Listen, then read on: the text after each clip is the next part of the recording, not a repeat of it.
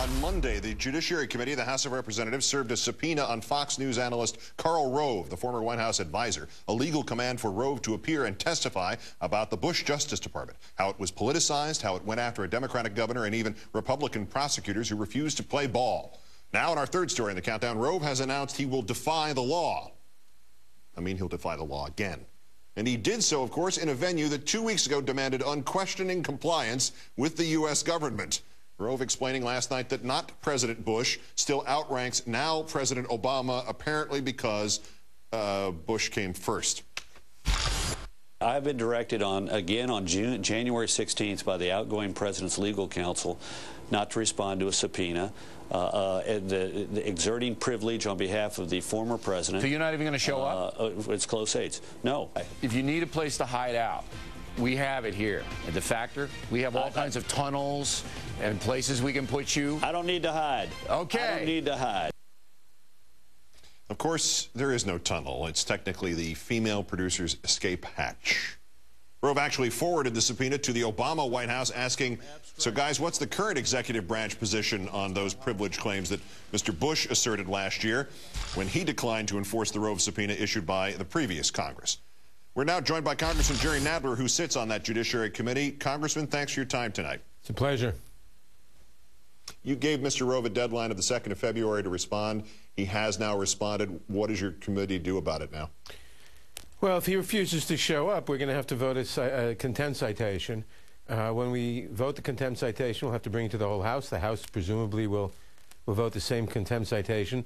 The law then says that a contempt citation voted by the House, or the Senate for that matter, is given to the U.S. Attorney, quote, this is the law, whose duty it shall be, unquote, to deliver it to the grand jury. In other words, he must prosecute and enforce the subpoena.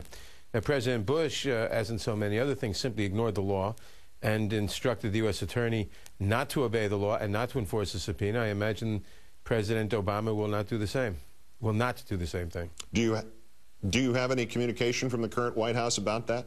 No, it's premature. Okay. The mechanisms of all this are what? The FBI had him, or would have him brought into the chamber to sit at the witness table, or what do they? That's a different kind of contempt. The normal, that's inherent contempt. The normal contempt is you simply arrest him. The grand jury indicts him. You arrest him for contempt, and you put him in jail until he is prepared to testify, to obey the subpoena. Is there any precedent, to your knowledge, for what he's claiming, that a no longer sitting president leaves a kind of vestigial privilege to people who may not have even been authorized to have that privilege when the president was still in office?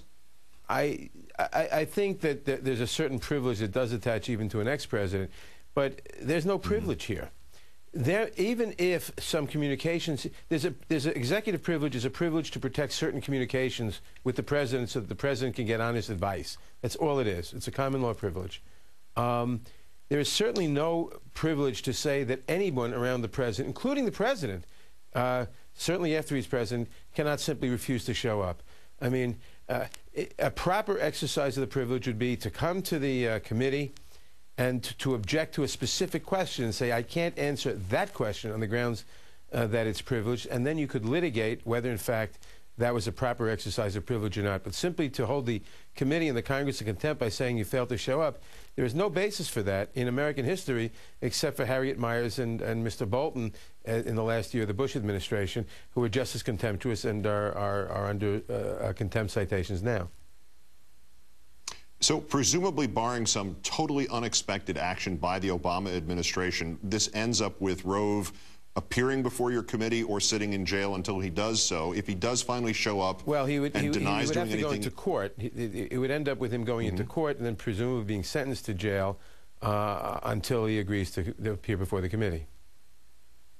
But if and when he does appear, and if he denies doing anything illegal and does not provably commit perjury, what happens then? What's the absolute end game here? Well, he has to answer all legitimate questions. He has to answer all relevant questions unless he can assert a privilege. Now, you can assert a privilege against self-incrimination based on the Fifth Amendment. You can assert executive privilege if you can show that answering that question would destroy the the right of the president to get frank advice on something.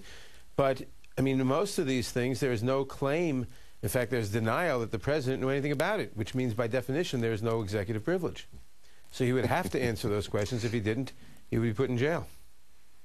He'd be cited again for contempt and put in jail. Yep. Again, it's exactly... lovely symmetry to it in some respects. Yeah, it's exactly the same as we all remember when people went before the House Un-American Activities Committee or the McCarthy Committee. They refused to answer questions. The courts held in some cases that they didn't have the right to do that, and they were put in jail. Now, those committees were terrible and were abusing their rights, but there's clearly no ability simply to hold the thumb your nose at Congress and say, I'm not going to show up.